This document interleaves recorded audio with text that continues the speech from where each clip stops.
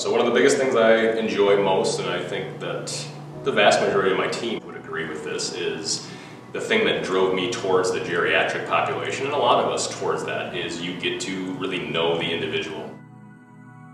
You are seeing them, generally speaking, more frequently than you are your standard outpatient, where you see them maybe a couple days a week, or just the home care, where you're also only seeing them a couple days a week. Whether it's short-term stay, skilled nursing, or the long-term aspect of it, when you're seeing them, you might not see them just for the therapy. You're seeing them outside of their therapy session, just passing in the hall. Hey, hi, how are you? So you really develop more of that personal relationship.